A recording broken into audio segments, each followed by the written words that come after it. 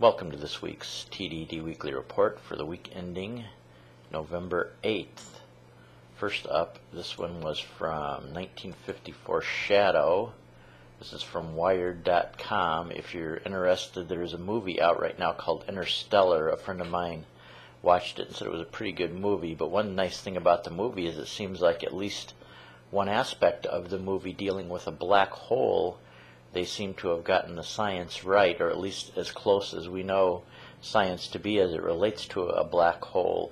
This was a movie that Steven Spielberg was originally going to direct, but then he dropped out, and then Jonathan Nolan was a scriptwriter that wrote the script for it. But after he dropped out, Jonathan Nolan's brother Chris was going to direct, and he rewrote the script. Well, he also was familiar with Kip Thorne's work and asked him to give a little bit of assistance with the movie, and Kip Thorne was more than willing. If you know who he is, he's an astrophysicist and pretty good at the math equations too. So what he did was he lent his math equations to the film and the guys doing the CGI.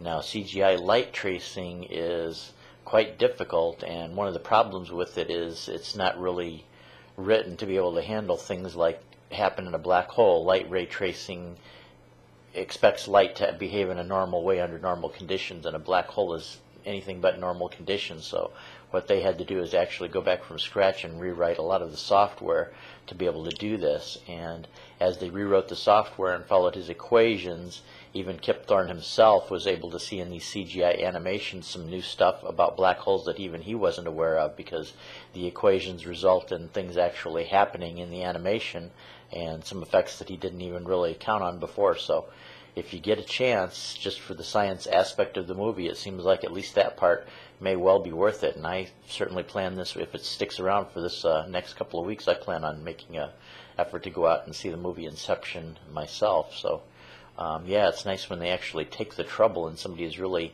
concentrating on getting the science right in these movies. Now, I've heard things about other parts of the movie to where they don't really necessarily, for dramatic effect or for whatever reasons, they don't necessarily follow exact science as well as this. But I think it's a worthwhile thing that they did, and I appreciate when people do take the extra effort in science movies to really get it right. And next up, this is from my friend Dave N. This is from petapixel.com. Astronauts trap GoPro in a floating water bubble for science, of course. There's a couple of videos you can see. One strange thing about it is they do have a 3D video, but it's only, it's one of those red-blue 3D videos. You have to have 3D glasses to see it. Not that I really think in this it's really that necessary. I watched the video without it, and it's just as enjoyable without the 3D effects anyway. But why in the heck didn't NASA use the YouTube 3D effects instead of just making it hard copy in the red-blue? They could have had it in several different ways, so you could have made it a little bit easier for people to view it in 3D. So, as usual, I think a lot of stuff that NASA puts out to the public, I think they're 20 years behind in technology that way. But be that as it may, I thought the most interesting part of the video itself was not the views of the GoPro from the water bubble. That basically, to me, didn't look any more fascinating than just taking a GoPro and dunking it in a fish tank. Really is about the best it possibly looked. But from the outside views, the guys filming the bubble and the GoPro in it, I thought that was the real views and what was happening to the water bubble and stuff like that. So if you get a chance, that's something interesting to check out, and certainly proves even in outer space that GoPro is definitely waterproof. Not that I'm necessarily a GoPro fan over anything else. I have a GoPro myself. I like it, but lots of good cameras out there. It doesn't necessarily have to be a GoPro. That just happened to be what they used. And next, this one is up from Navy Thomas 8, and this is from BBC. Why is there something rather than nothing? This is one of those story theories, but I like this because it is really well written, and it's understandable, I think, even to somebody that's just a basic science geek, even if you're not really into a lot of the technical parts of it and you don't understand things in a complicated manner. I think they do the best they can to explain this in normal terms that the average person, I think even if you're not really into science, if you're just a normally intelligent person, you can follow this argument of why there is something rather than nothing. It gets into a lot of the explanations as to why they're pretty sure now we're in a flat universe rather than a curved universe, and the fact that because we are in a flat universe causes this theory to be, that there at least seems that this theory is the most valid one. It explains the concepts of those two. It explains the fact that it seems like more and more that according to tests and experimental science, there really is no such thing as nothing. I mean, nothingness is kind of like fluctuating all the time. So it's basically just like saying a plus this and a minus this is just as good as nothingness, really. So if a plus and a minus particle pop out of nothingness, it's still just about equal to the same thing too. So the fact that our universe came into existence given just the way things behave is pretty much obvious. So if you get a chance, check out. This is a very good read, and like I said, don't need to be a super science geek or even super bright genius level to understand this, and that's what I like about this type of science.